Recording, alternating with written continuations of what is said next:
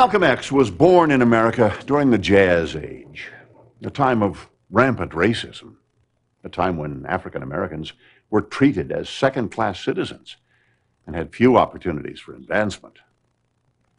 Early in his short life, Malcolm worked at a variety of menial jobs, eventually turning to a life of crime. He spent years in prison. Then he converted to Islam and became a voice of hope for many African Americans even today. From criminal to charismatic leader, Biography looks at the life of Malcolm X. Malcolm became one of the lowest forms of human beings you could become, according to his own testimony in his autobiography. Before he reached his 21st birthday, he was locked up. Our forefathers weren't the Pilgrims. We didn't land on Plymouth Rock. The rock was landed on us. We're talking about a guy who began his adult life as a hustler, doing every kind of drug available in the streets of Harlem, sexually promiscuous, a true sinner who purified himself through a religious conversion. When they are being brutally and unjustly attacked, then the Negroes themselves should take whatever steps necessary to defend themselves. When he spoke, he struck home to the crux of the matter. He'd hit you with the truth, just like someone would hit you in the head with a blunt instrument and bat your head open. We must have separation in order to be equal. We must have separation in order to have freedom. We must have separation in order to have justice.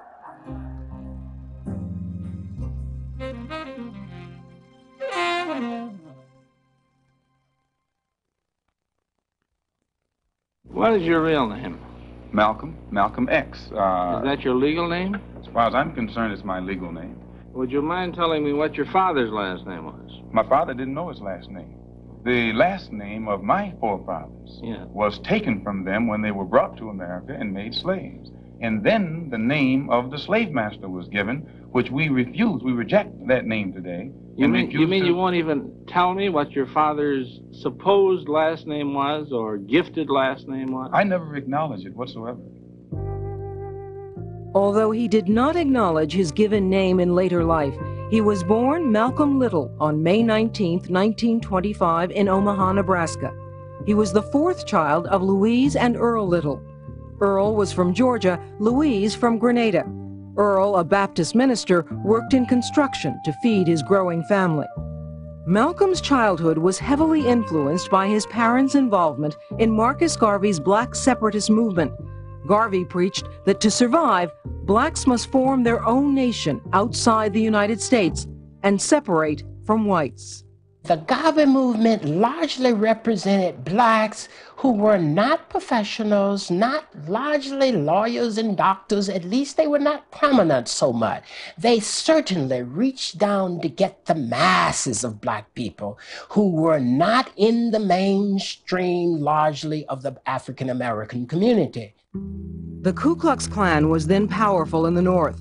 In Omaha, the Klan threatened the Littles before Malcolm was born because they were Garvey organizers. Rather than fight, Earl moved his family over the next 3 years, first to Milwaukee, then Indiana, finally settling in Lansing, Michigan in 1928. By then, Earl and Louise had 4 boys and a girl. Despite the dangers, Earl Little continued his work as a Garveyite. He didn't have a permanent church, but he was a preacher. So he traveled from place to place, promoting Marcus Garvey movement, the separatist movement, and at the same time trying to preach the Lord and Savior Jesus Christ. He saw no conflicts between the two. Now, Malcolm used to travel with his father as he would talk about Garvey and talk in the churches about Jesus Christ. Malcolm learned to love the talk about Garvey, but he didn't like so much the talk about Jesus Christ. Settling in the industrialized Midwest was a good idea at the time because Earl could find work. He and Louise had their hands full caring for their growing family. Malcolm's rivalry with his brothers was contentious at times as they competed for their parents' attention. Life was not easy for Malcolm and his family. But his father's hard work and preaching put enough food on the table. Then the Depression changed everything. In Lansing, Detroit, Grand Rapids, places like that, the loss of jobs for African Americans was devastating. Chances are, if you were black, you were poor.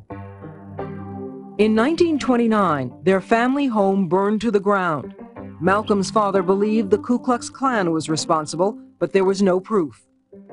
Earl Little built a new house, a tar paper shack with no running water, no indoor toilet. Earl gave each child daily chores, some in the garden, some in the house. He was a tough father, beating his children if they didn't follow his rules. Malcolm's mother and father were violent in their relationship to each other. Malcolm talks about his father, expressing the frustrations that he experienced in the society, in the context of the family. And that created a great deal of tension within the family.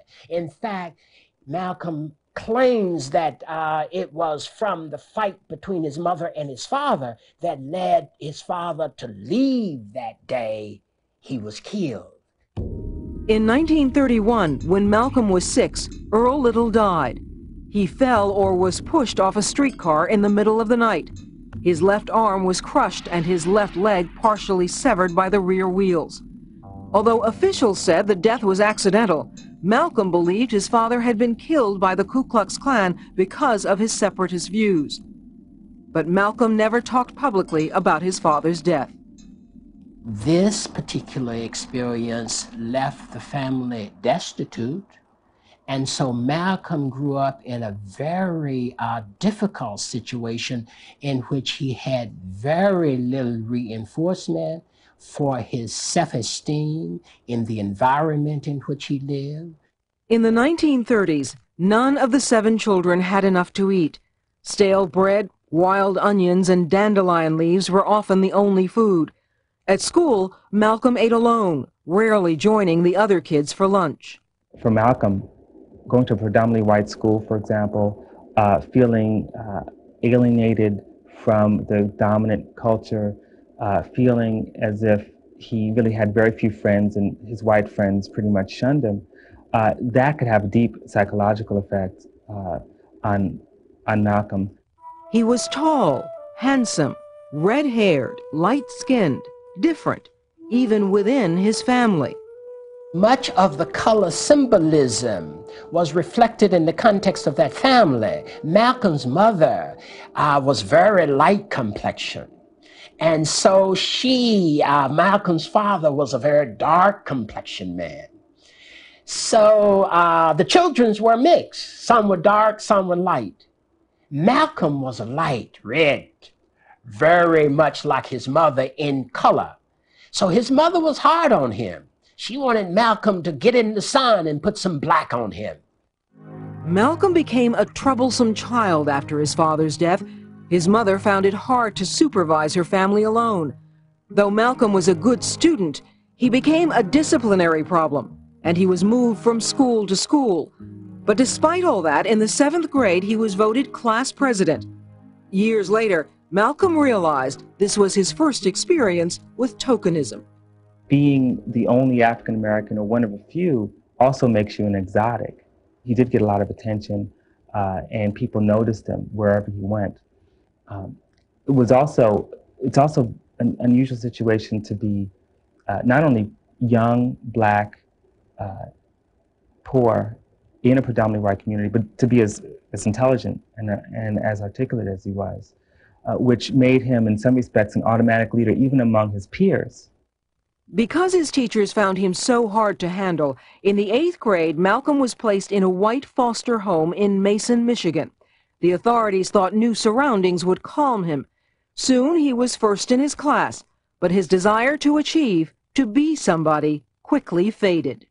In fact, when he was in the 8th grade, the incident that forced him to drop out of school, embarrassed him, made him feel like he was not important, was when his teacher asked him what he wanted to be when he would grow up.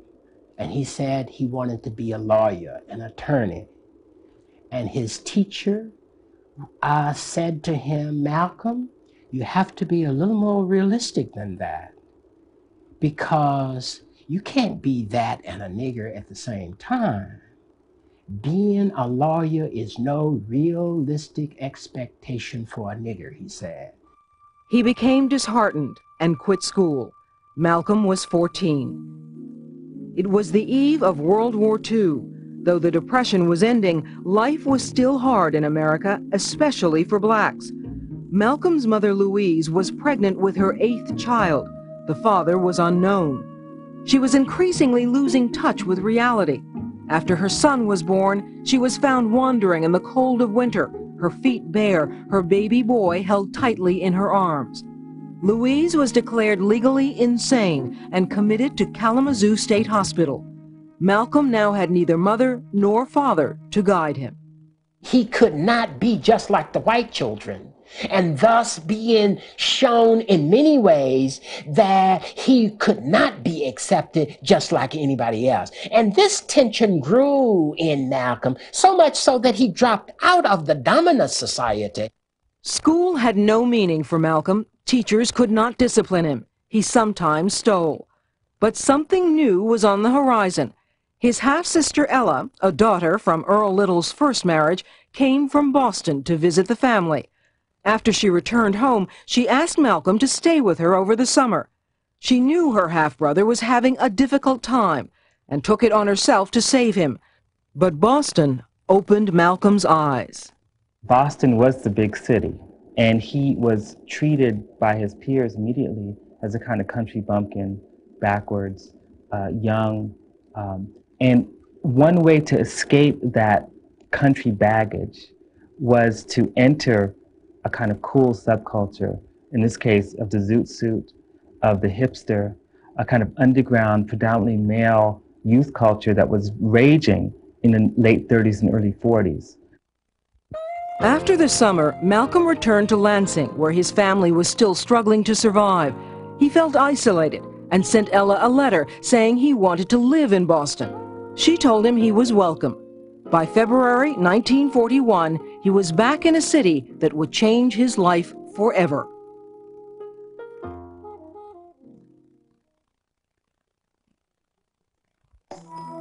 After the death of his father, his mother's confinement in an insane asylum, and his increasing loneliness as one of the few blacks in East Lansing, 15-year-old Malcolm was anxious to return to the predominantly black Roxbury section of Boston. Once there, he gave his sister Ella more problems than she could handle. She literally went around the streets looking for him, because, he came to Boston, like he was a country boy. And he, of course, had to do a lot of ducking and dodging because there were a lot of relatives who lived in Boston at that time.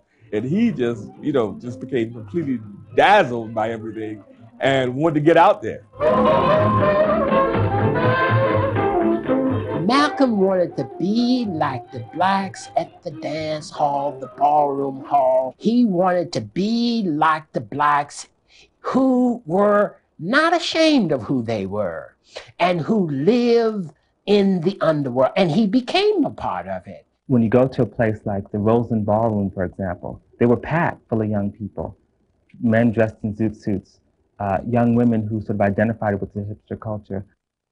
Malcolm bought a colorful zoot suit. Then he took the painful, fashionable step of conking his hair, straightening it using lye, raw potatoes, and eggs. He was starting a new life. Though Ella wanted him to be a lawyer, to go into business, Malcolm's thoughts were elsewhere. After years as an outsider, Malcolm had finally found a place where he belonged. They embraced him because, one, he was articulate. They embraced him because he ended up being a very good dancer. He was stylish. He was able to put on a suit of clothes and look like a changed person, a brand new person, and step out of his background and into kind of a whole new world. Part of that world was the inner sanctum of the pool hall, the hangout of hustlers, hipsters, budding crooks, and small-time criminals. I used to play pool in this pool room every day. And Malcolm had a reputation in Roxbury at that time of being one of the best dressed men in town. with the famous zoot suit.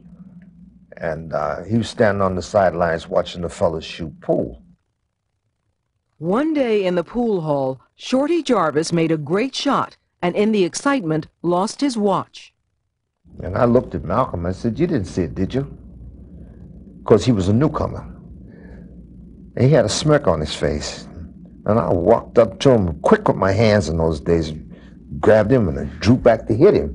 And when I did, somebody grabbed my arm and said to me, "No, he didn't take your watch. Somebody else got your watch, and they're gone." Now I was in the process of apologizing to him, straightening out his shirt. "Man, I'm sorry. I falsely accused you," and so on and so on. That was the beginning of our friendship. Despite the fancy clothes, to survive, Malcolm had to take what he called slave jobs, menial work open to blacks. He worked as a kitchen porter on the New Haven Railroad, bussed tables, swept floors. In nightclubs where he met the big entertainers of the day, Malcolm shined shoes. The jobs gave him money to eat, leaving him time to develop his skills as a petty criminal. Malcolm was, in my opinion, a beautiful con artist. He was a thinker. And he learned these things from street smarts, I call it, from living on the streets and being around people in the hustling world. He could meet you on the street, as I've told it many times, and be broke, and talk you out of your last $2, and you'd give it to him with enthusiasm. Working on the railroad allowed Malcolm to travel freely and often between Boston and Harlem, New York. Now, Harlem was the capital of not just the hipster culture, the capital of the black world. And so going to Harlem for Malcolm was like going to Harlem for a lot of African Americans. It was entering the most exciting place you can possibly be. Malcolm, already part of Boston's subculture, became part of Harlem's thriving underground economy.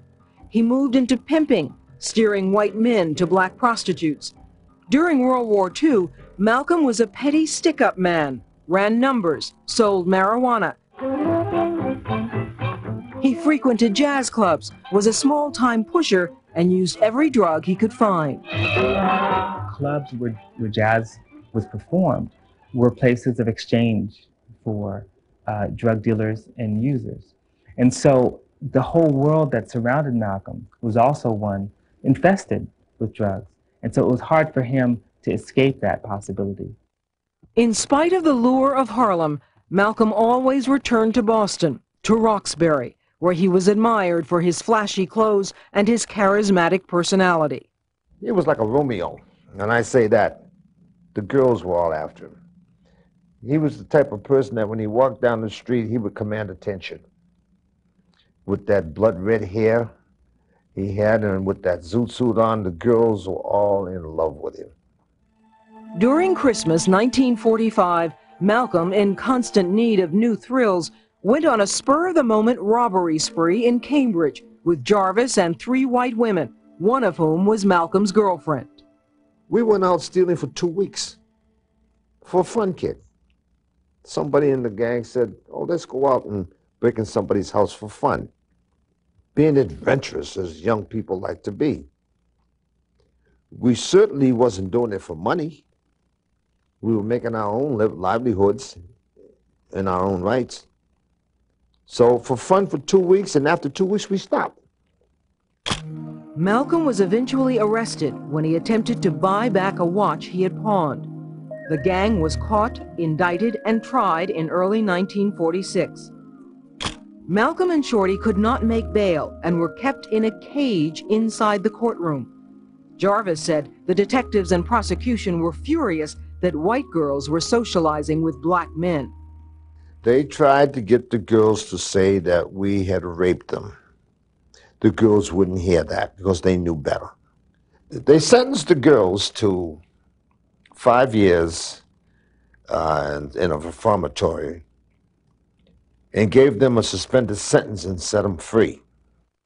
But Malcolm Little, not yet 21, and Malcolm Jarvis were given up to 10 years in prison.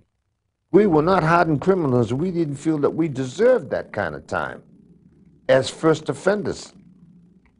So we were given that time mostly because of our associating with white girls.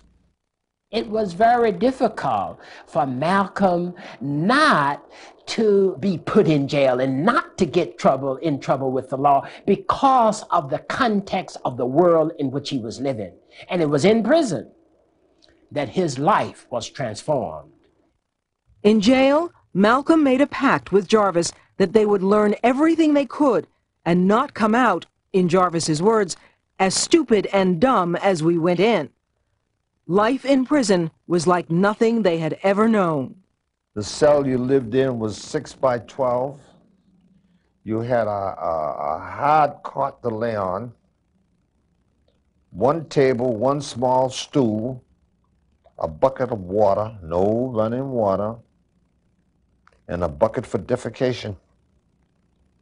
It was unsanitary, unclean, and filthy.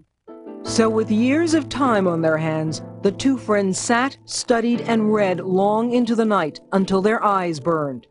Malcolm educated himself, sharpening his skills as a debater and speaker. While he was in prison, Malcolm's brothers, Wilfred and Filbert, had become members of the Nation of Islam, a small black separatist movement in Detroit led by Elijah Muhammad, a one-time follower of Marcus Garvey. Malcolm's brothers urged him to convert, saying they'd found a religion, a way of life that offered survival. At first, Malcolm resisted. Then he relented. His life was transformed. He saw Christianity as the white man's religion, as the religion of black people who wanted to become like white people. But here in the black Muslim, the Nation of Islam, he encountered a religion that reinforced his identity as a black person and enabled himself to love himself as a black person. He didn't have a particular love for white people, and they used to call him Satan at one time because they thought he was evil. A lot of the white inmates especially used to call him that. In 1952, after 6.5 years in prison, Malcolm Little was released on parole wearing a $10 suit. He moved to Michigan to be with his older brother Wilfred. In Detroit, he would once again transform himself.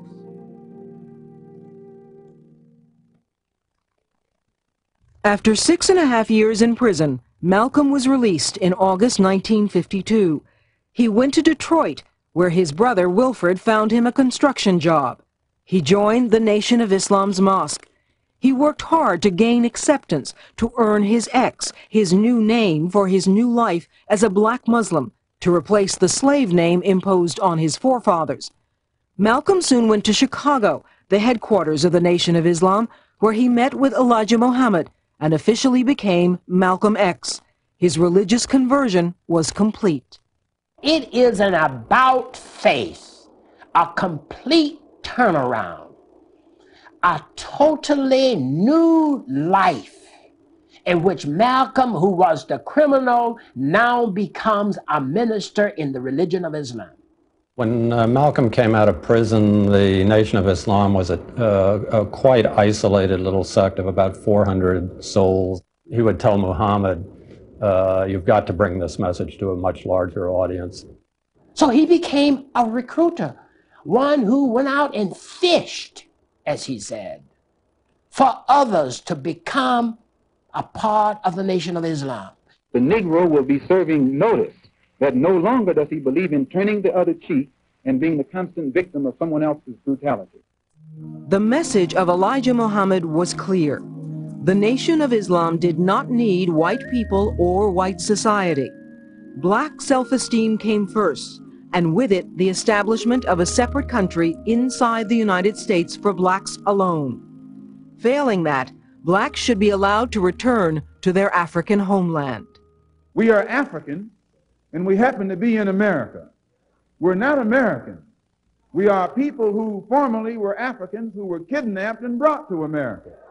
Our forefathers weren't the Pilgrims. We didn't land on Plymouth Rock. The rock was landed on us. The message was always, this is a racist society. white folks are not going to rescue you. Forget about the civil rights movement. Forget about the civil rights legislation.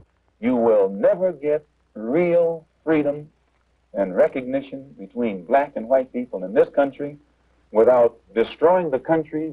It was a message that terrified white America and was too extreme for most black Americans, who saw the more moderate civil rights movement growing.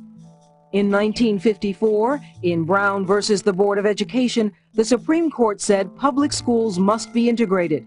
In 1955, Rosa Parks started the Montgomery bus boycott by refusing to move to the back of the bus. Martin Luther King Jr. at 26 began his rise as a leader in the push toward integration.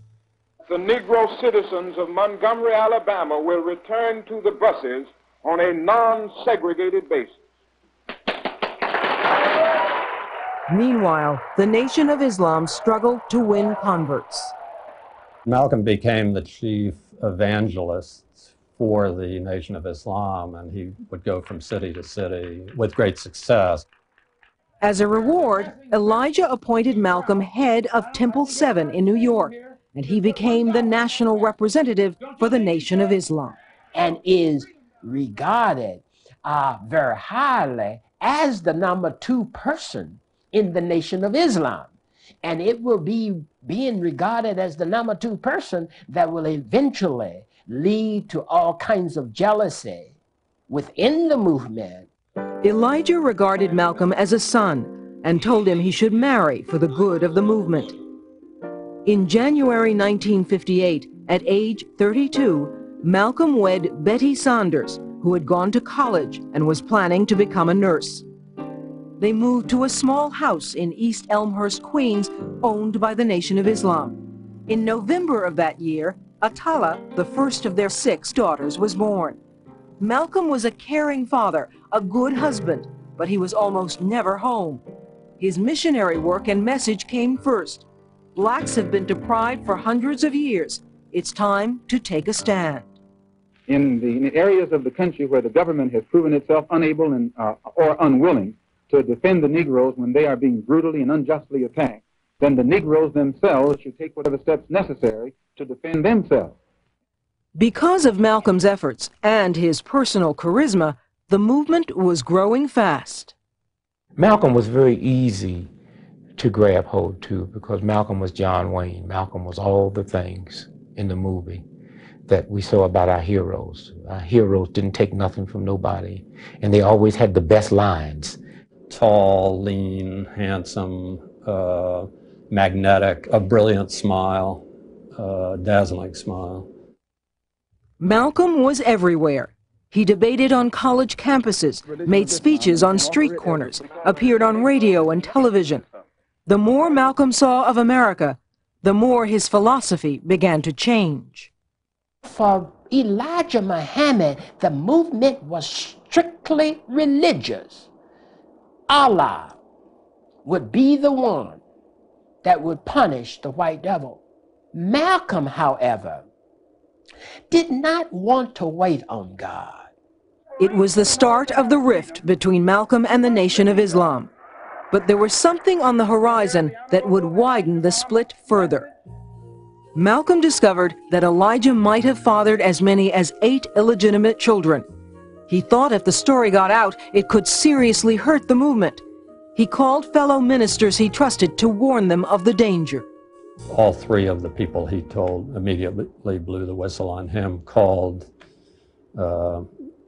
headquarters in Chicago and said, Malcolm is blaspheming against the messenger. He was the object of a lot of jealousy, so I think those people were motivated partly by jealousy. One of them was Louis Farrakhan.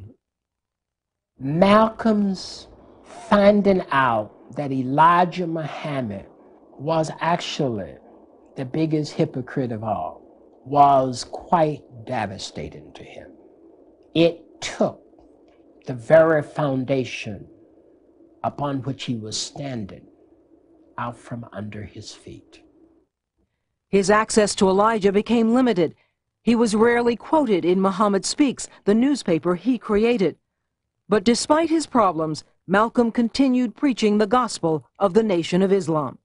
Give us a chance to solve our own problem among ourselves on some land of our own, instead of continually trying to force us into white society, where the white society knows we're absolutely not wanted. Now, Malcolm did not see how you could get freedom for African Americans by trying to be like white people.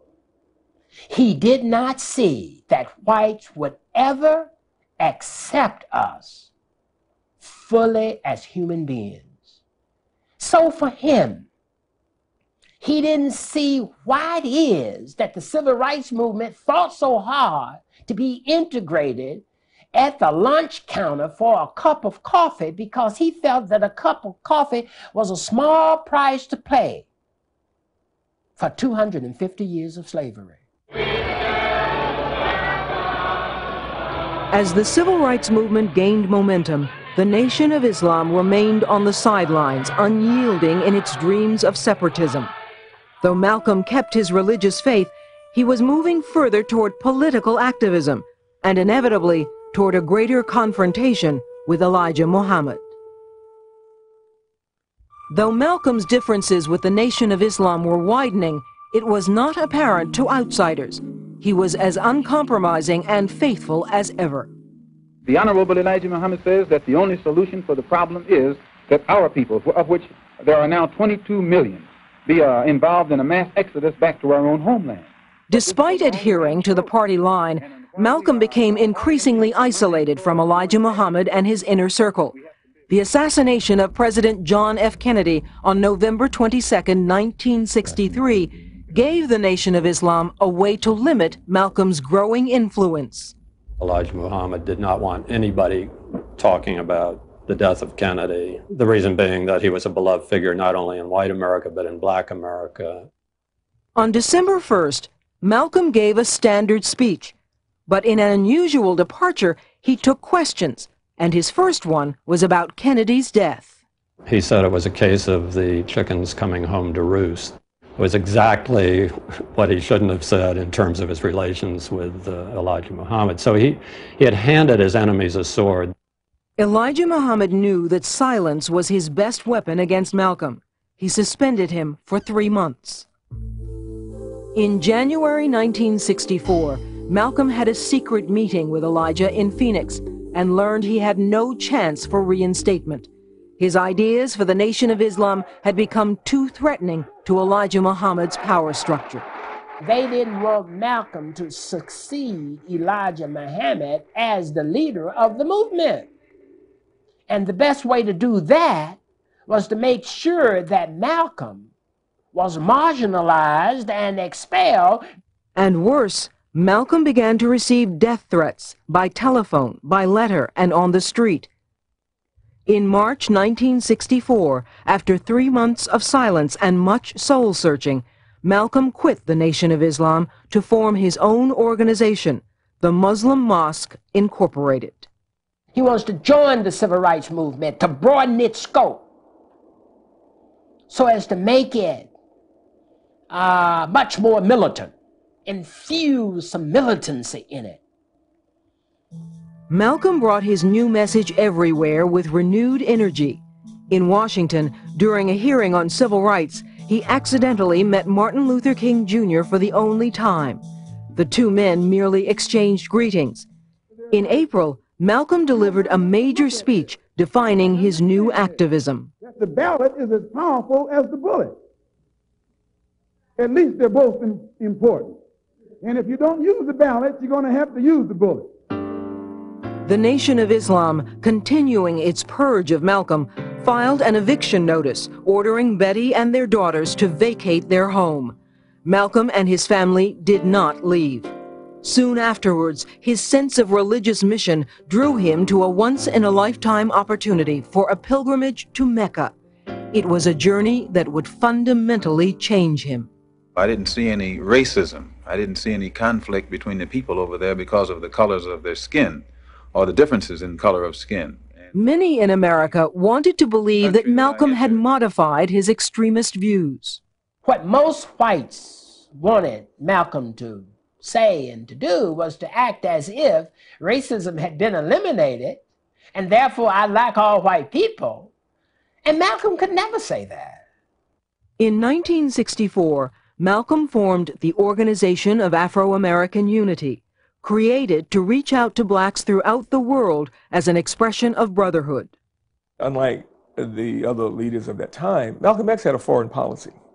He was treated in Africa when he traveled around almost like he was the Secretary of State, you know, from black folks in America to the rest of the world. But to the American government, Malcolm was seen as a revolutionary. Malcolm was a haunted man and a hunted man. Agents of the American government, both of the State Department and the CIA, were monitoring his movements around Africa. He gets home and the climate is tindery hot. Inflammatory articles against Malcolm appeared frequently in the Nation of Islam newspaper, Muhammad Speaks. The most notorious was one written by Louis Farrakhan, then Louis X, who had been a protege of Malcolm's. Malcolm himself described it as a death warrant. In December 1964 and into January 1965, the threats continued. There were even several attempts on his life, assumed by some to be inspired by the Nation of Islam. I said, if you think for one moment that these brothers are not going to try to take you out, you're mistaken. But he knew he was hunted, and he knew his days were numbered, I think. In the early morning hours of February 14, 1965, his home was firebombed and destroyed. Except for a lucky stroke of fate, he and his family, including 4 quite small children, and his wife, who was pregnant with twins, would have died. I really think Malcolm didn't want to die. I mean, he knew he was going to be killed. I knew he was going to be killed. Malcolm moved his family and continued his mission, making speeches in Detroit and New York. In the week following the firebombing, observers described him as being very tense. On Saturday, February 20th, the day before he was to make a speech at the Audubon Ballroom in Harlem, he checked into the Hilton Hotel in Manhattan. I think he enjoyed the luxuries. He used to kid about it. He'd say, now I know what white folks have been hiding from us all these years. Despite his going into hiding, threatening calls to his home and the hotel did not stop. Sunday morning, Malcolm phoned Dick Gregory in Chicago, wondering if he would be there for the speech. And Malcolm sounded kind of sad. But Malcolm knew something was going to happen, you know. And then I said, I love you. And I would have liked to say, see you when I get back, but I knew better. Before the speech, Malcolm was making plans for a trip south later that week. I went backstage and I was talking to him. And I remember thinking for the first time that he really looked harried. He gets to the lectern, does the traditional Muslim greeting. I heard him say, Assalamu alaikum. Somebody leaps up and says, nigger, get your hands out of my pockets. And then the next thing I heard was the shots. And when I heard the shots, I jumped up and I ran through the doors into the main room. And it sounded to me like literally hundreds of shots. The first blast killed him, riddled his chest. And I heard, people screaming and getting knocked down, and I got knocked down on the floor. 2 more guys come up, one with a Luger and one, I believe, with a .45, and pump bullets into his dead body, his dying body. So I laid on the floor till I heard the shooting stop. Then I jumped up and I ran down and I jumped on stage. And I saw him, laying there on stage, and someone had pulled his shirt open, and I saw the bullet holes in his body. At 39 years of age, on Sunday, February 21st, 1965, Malcolm X was assassinated by 3 men, all members of the Nation of Islam. He died for what he believed in. He believed with his whole heart, soul, and mind in the struggle of the Afro-Americans in this country. 1 week later, thousands would attend Malcolm X's funeral in Harlem. People were stunned by his death. Black America had lost a powerful leader. Born into a life of struggle and uncertainty, Malcolm X lived as a hustler and pimp, then as a fighter for his people, and finally a man of God. But the controversy sparked by his death would ensure that Malcolm X would not easily be forgotten. Malcolm X was laid to rest in Hartsdale, New York on February 27, 1965. Throughout his life, he remained uncompromising in his expectations for African Americans. For 30 years, the legacy of Malcolm X has been as much a source of controversy as the circumstances surrounding his death. In 1995, the passions and doubts that have smoldered since that time were rekindled.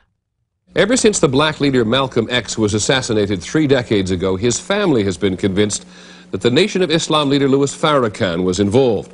Farrakhan was certainly a bitter rival, and today one of Malcolm X's daughters has been arrested and accused of trying to arrange for Mr. Farrakhan to be murdered. In 1965, Kabila Shabazz was 4 years old. She was in the Audubon Ballroom with her mother and 3 sisters, only a few feet away when assassins gunned down her father. 30 years later, she has been tied to a conspiracy to murder Louis Farrakhan, the man who was her father's great rival in the Nation of Islam. Despite his violent opposition to Malcolm's break with Elijah Muhammad, Farrakhan has denied any involvement in the murder of Malcolm X. No, I was not in any way involved in his murder. I said such a man as Malcolm is worthy of death. And were it not for Elijah Muhammad's faith in God, it would have been so. I was very angry with Malcolm for what Malcolm had done. I was hurt by his assassination. I can't say that I approved, and I really didn't disapprove. I was numb. The charges against Kabila Shabazz set off a bizarre series of accusations, conspiracy theories, and shifting alliances. Lawyers for both Ms. Shabazz and Mr. Farrakhan charged that a government informant lured her into a plot. Although Shabazz did not plead guilty, she also admitted that a statement she made last December, where she said killing Farrakhan was her idea, was substantially true. But outside of court, she disavowed the confession. But it was coerced. It was coerced. It was coerced. Now, instead of going on trial on charges that carried a prison term of up to 90 years, Shabazz is getting what amounts to 2 years probation. The surreal sequence of events culminated less than 1 week after the hearing, when once passionate enemies stood as apparent allies. At New York's Apollo Theater last night, Betty Shabazz, the widow of Malcolm X, and Nation of Islam leader Louis Farrakhan, tried to make amends after a 30-year rift. At a fundraiser hosted by Farrakhan to benefit her family, Mrs. Shabazz thanked her husband's one-time enemy for his support. It is an uneasy truce, but it is a measure of the impact Malcolm X had that 3 decades later, his death and his legacy are still capable of stirring powerful emotions. What did he leave? He didn't leave no buildings. You know, I say he left changed minds. And that's the most lasting thing. He was a field general in the movement. And he was loved for that. And he will be loved for a long, long time for his ethics and for his integrity. The goal he had in mind was to teach our people to rise up in this world, to defeat racism anywhere it reared its ugly head. My personal problem is never solved as long as the problem is not solved for all of our people in this country. So I remain Malcolm X as long as there is a need to protest and struggle and fight against the injustices that our people are involved in this country.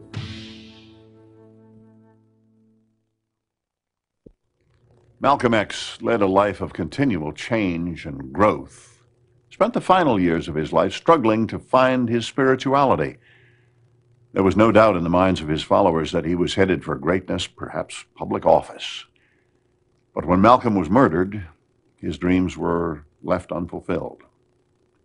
But his teachings endure, and his life story continues to inspire.